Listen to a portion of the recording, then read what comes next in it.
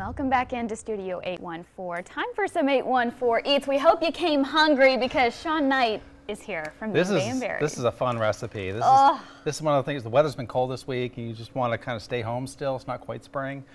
This is a great stay-at-home meal. It is. It's fantastic. What is this? I mean, we know shrimp, okay? Yeah, so we're going to do a shrimp carbonara today, which is really tasty. We're going to do one alternative version of it. So for Lent, if you want to just stick with the shrimp, you can stick with the shrimp. Okay. We're going to actually add prosciutto in it today as well, because it's Wednesday. We're okay. But but on Friday, just keep the prosciutto out, keep the shrimp in, you're ready to roll. Man, it looks so good. Okay, so we have all the little things that we need here. Some fresh pasta, too. Yes. From Fosta. Fosta pasta out of Pleasant Gap. So we sell it at our store, and we'd like to support as much local as we can. And we have a lot of their raviolis and a lot of their fresh dried pastas as well. And so we thought we'd use those today, which works really well with this recipe. It does.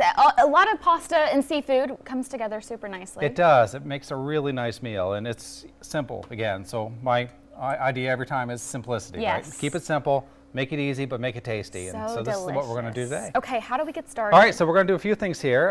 So we have some pasta water going. Okay. We have a pan for our shrimp. Then we also have one for our carbonara sauce. All right. So we're going to start with our shrimp first. Okay. So we're going to go ahead. This here. Yep. So we're going to go ahead and add some onion. So we'll add a little onion in there.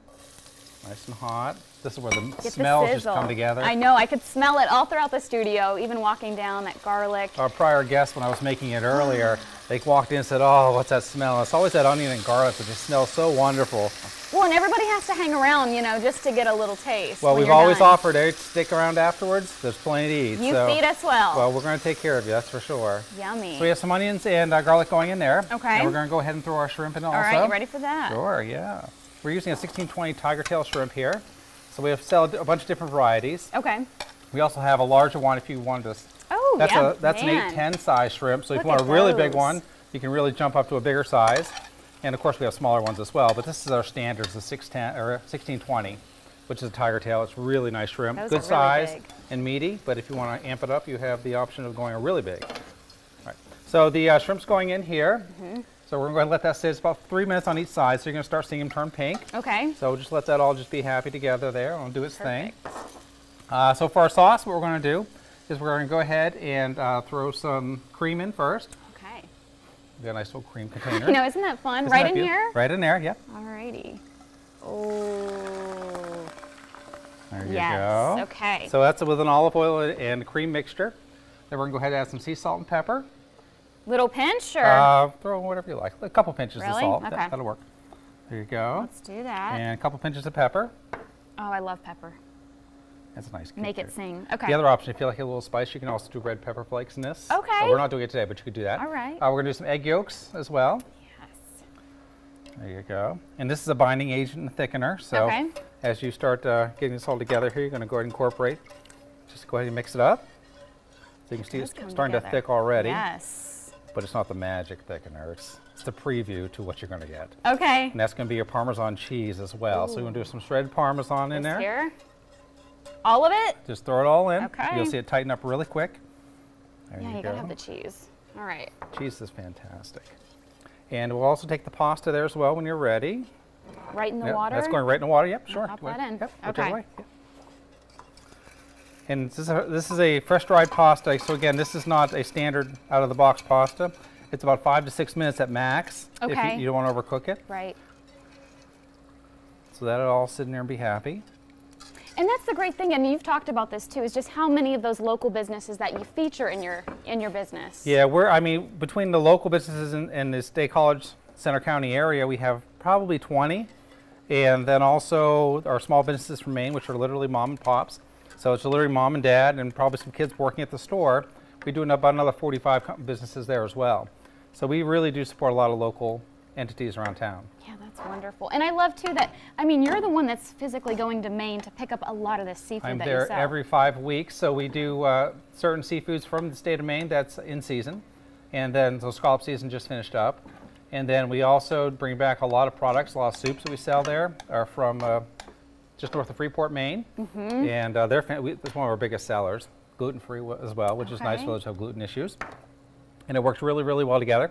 And we just bring and the blueberry pies? We do a lot of pies from Two Fat Cats Bakery, rated one of the best pies in the country. And we bring those back frozen unbaked, so you just take them home, and then you pop in your oven, and you're ready to go. Oh. Makes parties really good. From start to finish. It works out really well. You can Yeah. do a lot. Yeah. Yeah. Great for parties.